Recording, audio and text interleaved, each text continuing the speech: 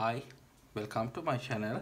In this video we are going to discuss about another interesting integral from 1 half to 1 arctan of gamma of 1 half plus x times gamma of 1 half minus x over gamma of x times gamma of 1 minus x dx.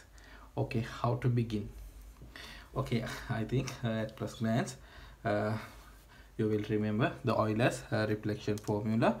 So we know Euler's reflection formula, gamma of x, gamma of 1 minus x is equal to pi over sine of pi x. We know this is the Euler's reflection formula. Okay, now here we have gamma of x, gamma of 1 minus x, so directly we can use this formula, but in the numerator we have gamma of 1 half plus x, gamma of 1 half minus x. So we can write our integral is equal to 1 half to 1 arctan of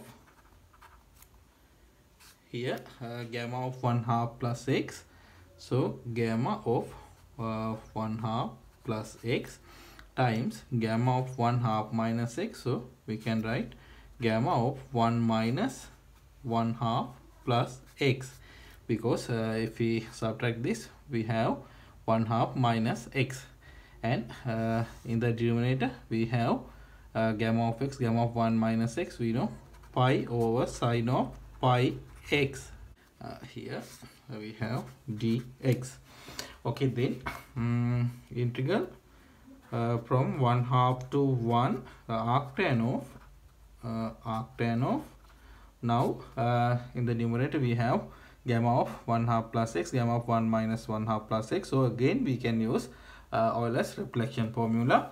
So we have pi over sine of pi x, so sine of pi.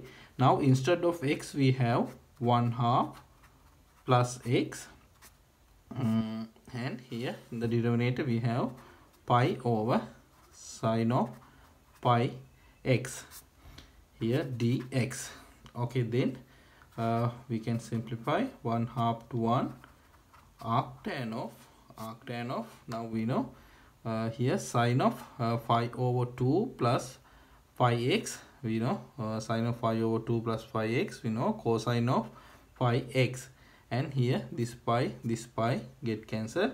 1 over cosine of phi x over 1 over sine of phi x, we know tan of phi x, so we have tan of pi x dx. Okay, now what do you think about this integral? Now can you remove or cancel arctan and tan? No, you can't. So now we can use a substitution.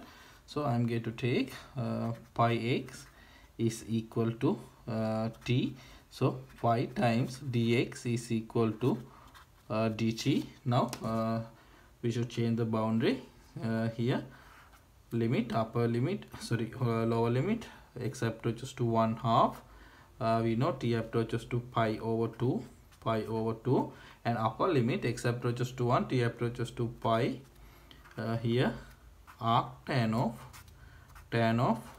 here we have t, and dx we know dt over pi, 1 over pi we know constant, so we can write outside of the integral sign.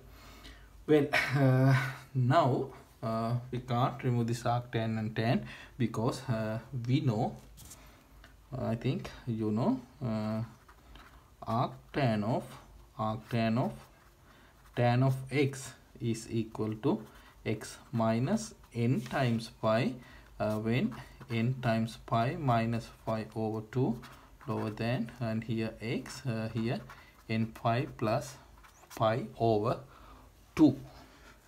Here we know n is a integer, so we can write our integral is equal to now 1 over pi integral from pi over 2 to pi.